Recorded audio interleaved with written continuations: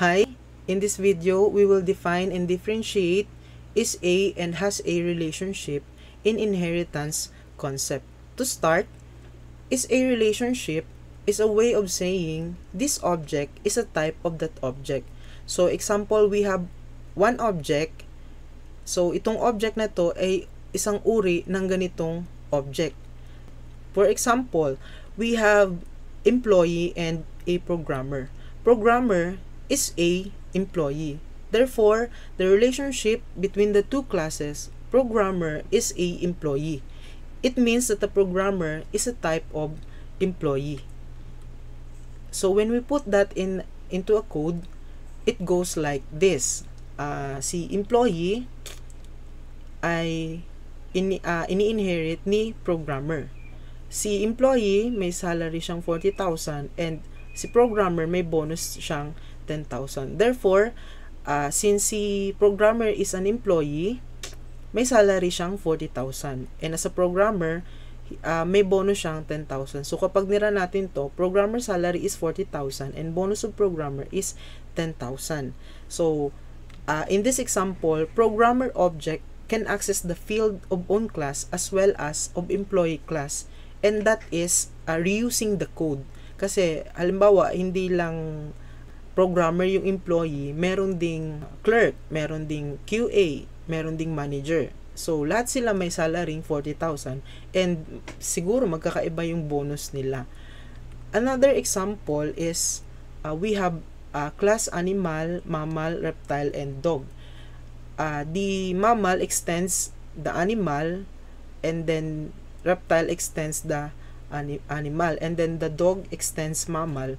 Now, if we consider the is a relationship, we can say that mammal is an animal, reptile is a animal, and then dog is a mammal. Hence, dog is animal as well.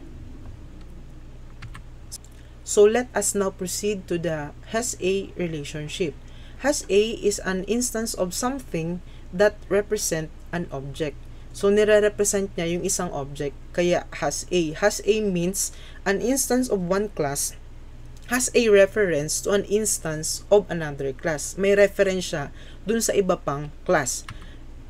Para mas maintindihan natin, ito yung example. A kitchen has a oven, a store has a manager, a bathroom has a shower. Therefore, a kitchen is not an oven, and a store is not a manager. And a bathroom is not definitely a shower.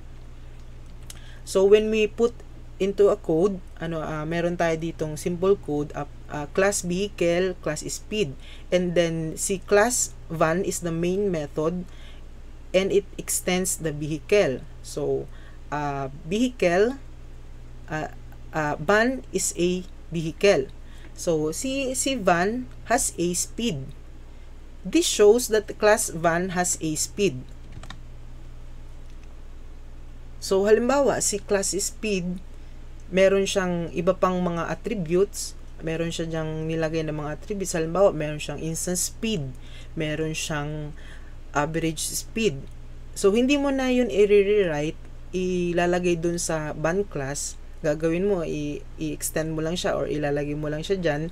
And then, magagamit mo na siya. Halimbawa, meron pang ibang gagamit nun, pwede mong i-reuse yung class na yun na speed. Halimbawa, meron tayong SUV, meron tayong bike, lahat yun, pwede na lang gamitin si speed. This relationship help us reduce duplication of code as well as bug. So, hindi nahaba yung code mo, marireduce pa yung duplication.